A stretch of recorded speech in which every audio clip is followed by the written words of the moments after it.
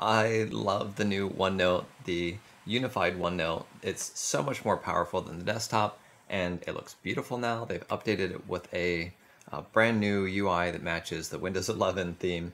However, there's one thing that I've been struggling with, and that's needing to go back and forth between tabs, and you probably don't need to do that anymore. We're going to change this into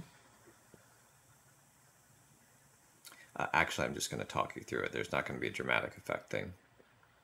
Okay, customize the ribbon. We're going to import all customization file. This you're going to download. I'm going to show you how to do that at the end of the video. In the beginning of the video, I'm going to show you how to do this without importing the file. And we're going to replace this, and ta-da! And we're going to click right here, and we're going to click right here. Now we have a much improved, much more useful OneNote. This is my custom tab here. I'm going to show you how to do that, how to get that set up for what it is you want to do in just one tab instead of many. So make sure that you keep watching until the end of the video. So I want you to look right here, and you'll notice something different. On mine, I have File, Home, Insert, Draw, Tablet Pro, History, Review, View, and Help. So there's one in there that is not like the other, and it's Draw. Just kidding, it's Tablet Pro. I named this, you can name it whatever you want. You can call it the Tina tab. So here, in order to do that, and on this tab, what you see right here is the stuff that I use most of the time. I don't use zoom in and zoom out.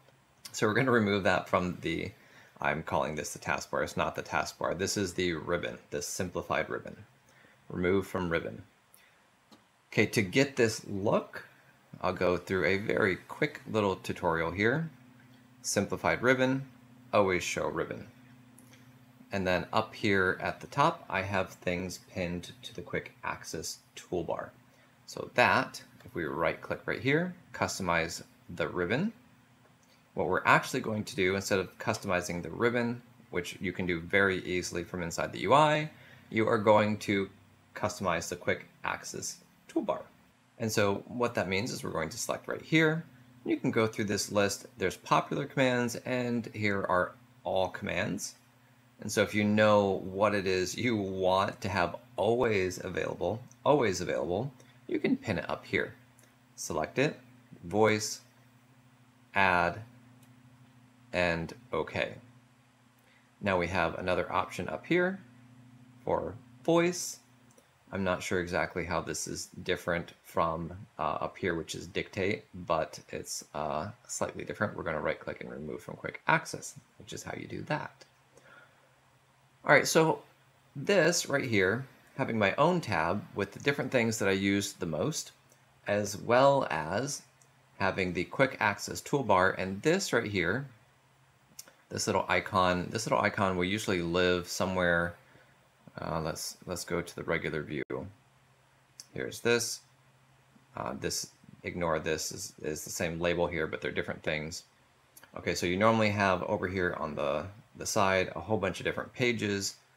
Your notebooks, you can now do this. This is a new improved version as of late, so update in the Microsoft Store. So here I click on this full page view. You can create a full page view and a normal view toggle up here.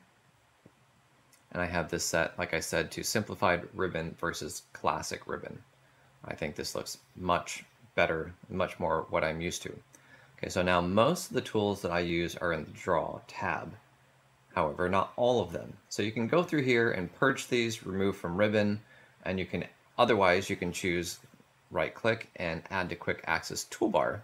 Both of these so that you can put all the stuff to use from the different tabs into a single non-tab switched UI here. I think that makes sense. We want to get rid of switching between history, between draw, between insert, between home. So let's go ahead and look at this briefly. So over here on the side is the Tablet Pro Artist Pad.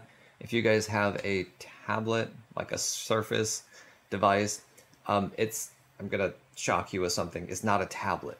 It's not a tablet if you don't use it like a tablet. If you bought a tablet and you're not using it while standing or walking or on the couch without a keyboard and a mouse, you didn't really buy a tablet. You bought a 1-in-1, not a 2-in-1.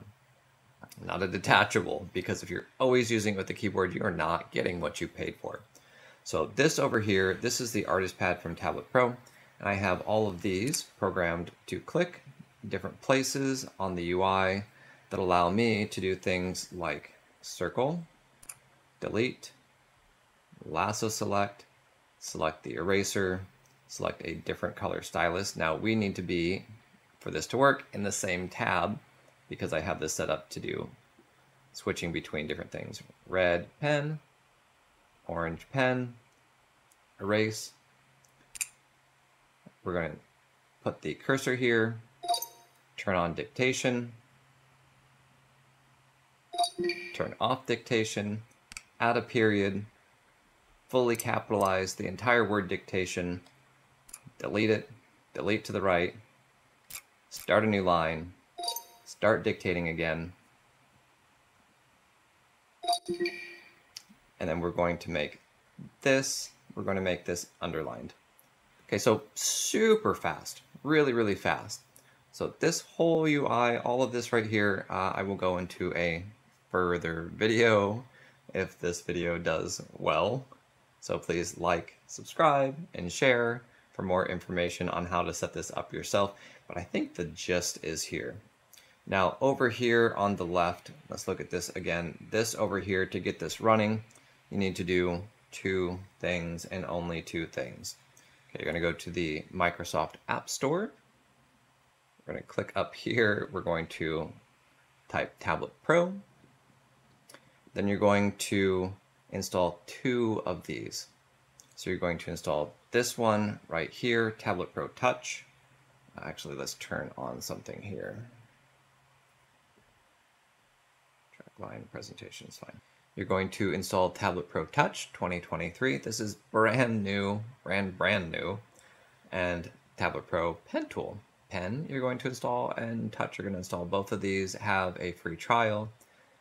Together they are, well, actually they're in a suite on the website, but if you want to buy them here on the Microsoft App Store, you can do that. I'll show you how to purchase it, which seems like probably not the thing that you want to do next, but I'm going to show you anyway. So we're going to open Settings, and you can see Purchase, and you can purchase right here. Okay, and then the pen tool you just purchased in the Microsoft Store. Okay, so when that is on, you'll have these two little icons, this pen and this touch one. They will be up in here, so you just grab it and pull it down. And then to run everything, double click on the pen tool icon, find OneNote, and double click on it. Okay, for more instructions on how to set these up to click specific locations, you can watch the beginner tutorials right here. Click location tutorial will show you how to do that.